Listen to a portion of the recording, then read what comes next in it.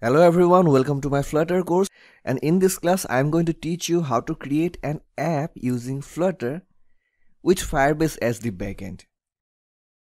Flutter is a technology created by Google for creating cross-platform applications with beautiful user interfaces. So basically you can write the code once using the language called Dart, and then you can compile it for the iOS devices, for the Android devices. You can create a desktop version of the app, and you can also create a web app from the same code base. We will start with the bigger picture, the ultimate goal of creating a job listing app. Then I will break it down into smaller tasks.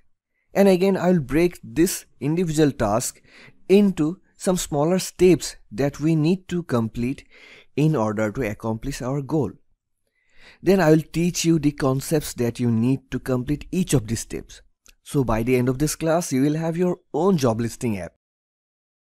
Here we are going to use another technology called Firebase, again by Google, for our app's backend.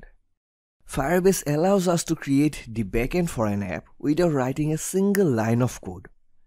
We shall use Firebase for authenticating our users, for storing apps data, and for storing the files.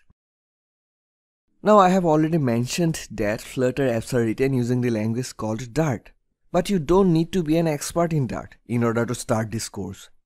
Some basic knowledge of object-oriented programming will be enough to get started.